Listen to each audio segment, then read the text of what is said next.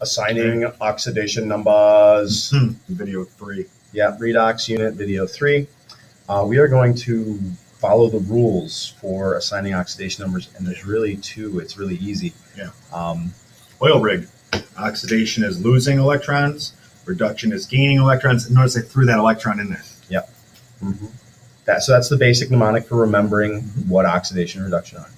Now, remember, we've been saying this over and over. If there's a reduction, there also must be an oxidation. Simple enough. You got to find them both. One atom loses an electron, the other one's going to pick it up. That's all there is to it. And vice versa. Absolutely. If there's an oxidation, there must be a reduction. But they're happening simultaneously. It's not one then the other. It's a constant thing. Mutual and simultaneous. Yes. Very good. So it's simple. Oxidation numbers are actually mad easy. Yeah.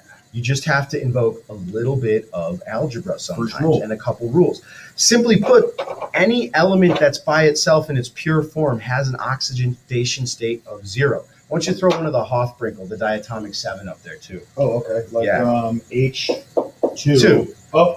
That has an oxidation state of 0. Cl2, oxidation state of 0. So any pure element, whether it's a diatomic element or monatomic element, has an oxidation state of 0. That's confusing because you'll look up your elements on the periodic table and none of them in the oxidation number spot in the corner in the tile have zeros. No, so basic rule. Basic rule. That's the fact you got to remember. If it's alone, it's 0. Absolutely. And then after that, we got to figure them out. Remember, they're ions are not. So if you do see an ion, like an Fe+3, its oxidation state is +3. It's given it to you. Yes. So there's another one. That one's kind of almost so easy we don't need to talk about it. Compounds are mad easy because you just uncrisscross the subscripts to determine the charges, or I call it the charge cancellation technique. Right. And so for calcium chloride, what you basically do is you pick out your periodic table and you start looking up the elements in the optional oxidation states that are presented. And if you find calcium, crisscross actually. Calcium, it says it's a +2. Okay, that's great. And chlorine has like 4 options. But if calcium's a +2 and there's 2 -1s, chlorine has to be a -1 each as well. So we're really just doing charge cancellation to find out what the oxidation state would be. And it's really easy for binary ionic compounds containing 2 elements. It's a little more complex when you get that middle element. Yeah, that middle element. What's nice about this particular example is calcium only has the one choice. Yes. And believe it or not, chlorine, because we always go positive and then negative, only has the one negative choice. So that one is pretty straightforward. Can I do the next one? Oh, absolutely. Cool.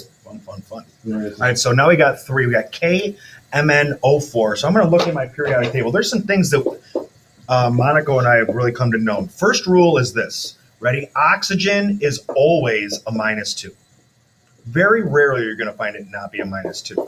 And then when I look up potassium, it only has a +1 charge. So my total plus charges right now is 1, plus some number for Mn is going to equal this total -8.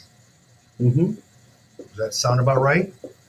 We got to get everything to add up to 0. Right. Oh, that's what I mean. Yeah. So so 1 plus 7 would be 8, and then give me a minus.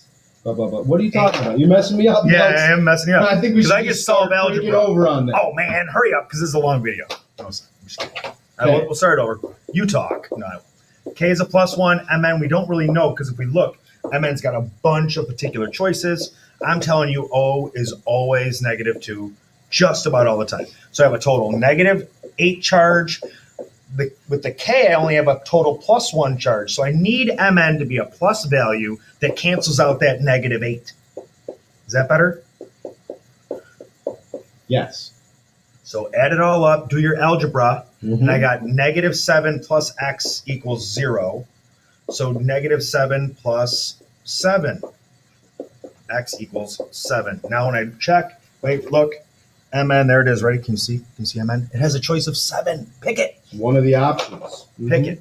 So obviously the way Monaco does it's a little bit more involved, but it shows you every ion and every charge, so the algebra actually works. Yeah. Milks's method is a great shortcut, but you're going to run into trouble necessarily if you have 3 elements involved. it's easy for his method if you're uncrisscross things, but that's only with 2 elements. Right. You got 3 elements involved. You gotta go to the charge cancellation. Yeah. Let's try another one. Okay.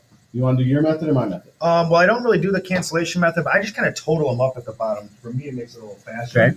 So he's going to whip out the atoms here. So you got K. K's only option is +1. Right. And I got 2, right? So and 2 oxygens. 2 and +1. So when I say +1 times 1, I get a +1. Mm-hmm.